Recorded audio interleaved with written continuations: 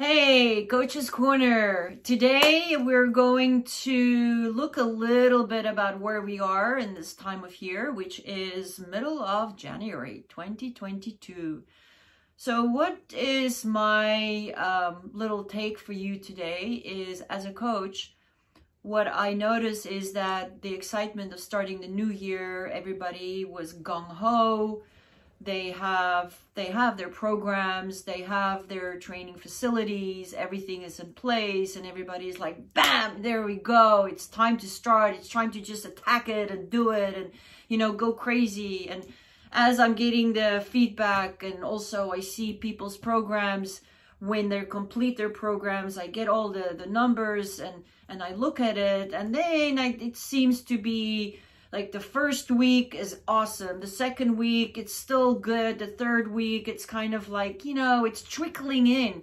So I'm asking myself, what happens that we're so gung-ho in the beginning of the year, but then we lose the momentum. And the momentum is that, we get that boost of starting the new year with new things, and we are able to recharge ourselves and reset ourselves in order to get going for whatever goals we have. And then boom, we get hit by these cold fronts and we're just like, I don't want to go outside. I don't want to do anything. It's cold. It's miserable. And I just, your mindset changes, and people don't go to the gym. They signed up. You pay $5 a month or $10 a month, and they still don't go. And it's like, I'm only losing $5 a month. Imagine if you would have paid $500 a month. You would be there every day. So what is the difference in doing a $5 and a $500? It's obviously, the answer is very simple. It's mindset.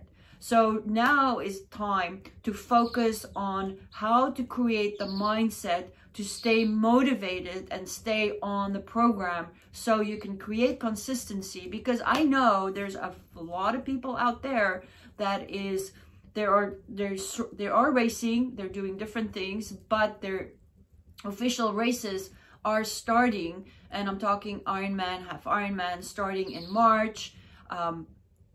So I know people are gearing up for that. But remember, each training that you're missing is a component of your fitness that you're not achieving to achieve your goal.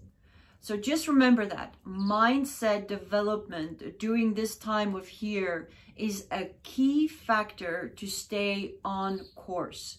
To stay on course, you always have to go through the process. It's nice to know that you're doing a race, but if you're not preparing for the race, you are going to run into problems of getting injured, because you're going to start crash coursing your training 2 or 3 weeks prior to the race. You're going to get injured. You're going to get burned out because you're overloading your body that cannot make those physiological adaptations in order to take on all the stress. So I am urging everybody that is losing focus, motivation, and inspiration, go listen to a YouTube channel, listen to music, do lie down, stretch, do breathing, find something that burns you from the inside in order to get moving. Is it difficult to move when it's cold? Hell yes, it is. But just think, you're gonna burn so much more calories when you're gonna go outside. But imagine how hard your body has to work in order to keep you warm. So get outside, get fresh air, go walking, go running, go biking. If you can't go bike outside because it's cold, I understand that, but go for a walk. Just go and get fresh air. Fill your lungs with the fresh air, the cold, crisp, beautiful air. And then, you do that over and over. And that way, you will slowly pick up your momentum again. Don't give up. Don't give up. It's not time yet. Now is the time to dig in, stand your ground, and nail those workouts. So I also want to let you guys know that I'm going to have a guest on my next Coach's Corner and I am really excited to bring this person into my podcast or my little segment. She has done a race, Racing the Planets. She has done one of them, and she went from 0 to 365 days in order to achieve this goal. Somebody that has never thought that she could do such an amazing thing. So I'm really excited to bring Amelia, my friend from South Africa, on our next segment. So I hope that when you listen to this one, you will tune in to the next one. I will post this also on my Facebook and on my YouTube channel. So everybody, have a great, great week ahead. Prepare yourself. Remember, the best way to take charge is have a plan for the week. I still love writing. This is my agenda, and I write it down, everything. I write down the way I feel, the way what happened, and everything. And I just still love writing. I feel connected when I'm writing instead of just typing everything.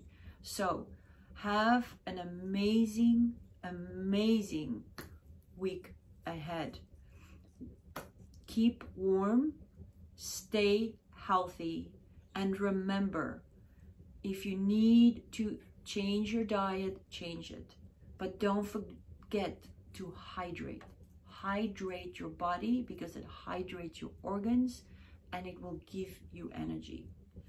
Until next time, have an awesome day and week ahead.